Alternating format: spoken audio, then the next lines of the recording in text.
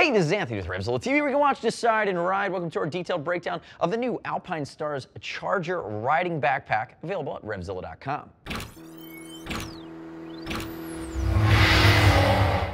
So new for 2013, the Charger's got a redesign. The Charger's been in the line for a little bit, and this year, Alpinestars has updated the flavor of this pack.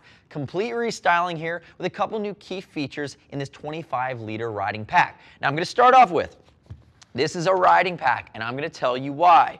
Notice the waist cinching around the lumbar. One of my favorite things that Alpinestars does, and I've had a Tech Aero for years, is here in the Charger as well as the light pack, they all have this left side quick release, which allows you to throw your right side shoulder through with a riding jacket on, and then quickly snap in. That saves you the hassle of trying to get your other arm in, especially if you're wearing more of a sport-oriented layer. That's why I consider this a riding pack. Now, Alpinestars has other packs like the Roving that are in a similar size range that don't have that feature, but that's really where you're looking at when you're looking at investing in something just over that $100 mark. Also notice there's a sternum strap to keep everything in place. Now, one of the big changes for this year, besides the general aesthetic, is also the air channel now.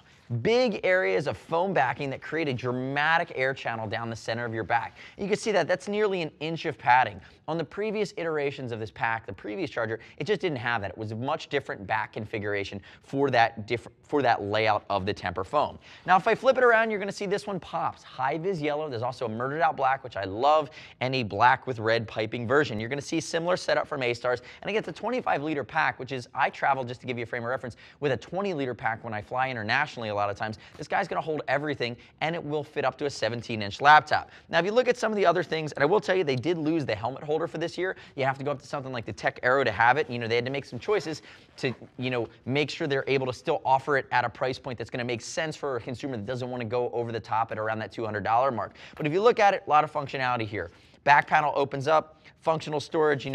I will say this is a rider pack. It's a great commuter pack.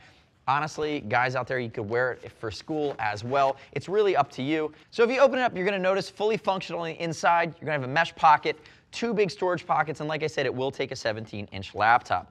Again, big brother to this guy is something like the Tech Aero, and from here you go down to the Roving, which is not a riding pack, doesn't have the sternum strap or the quick adjust, but the Alpinestars light backpack is going to have that. So next step in your journey, click right here, read other rider reviews at RevZilla.com. Remember, you don't have to take my word for it. We do ship for free, and as always, give our Gear Geeks a shout if you need any help. See us at RevZilla.com or 877-792-9455. Thanks for watching our detailed breakdown of the new Alpinestars Charger, redesigned for 2013. I'm Anthony. We'll see you next time.